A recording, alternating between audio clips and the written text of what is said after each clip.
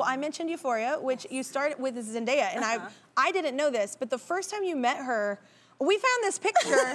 Look at her in this photo. I was a baby.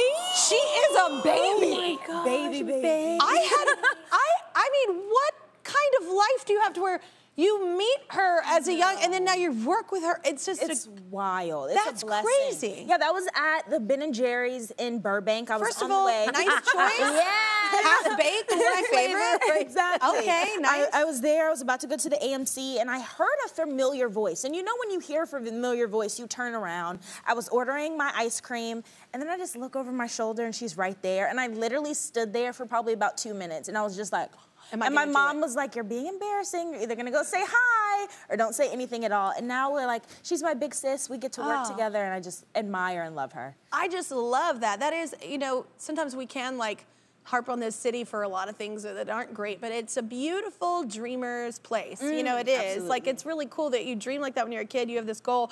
You meet this person that inspires you, and you end up working. That's a really cool story. It's very cool.